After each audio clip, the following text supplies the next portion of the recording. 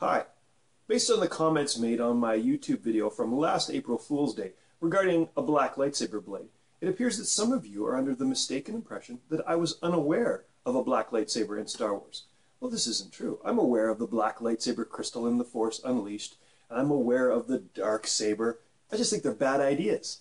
Well, who are you, you might say, to have an opinion like that? Well, I'm just a guy with a YouTube channel and an opinion.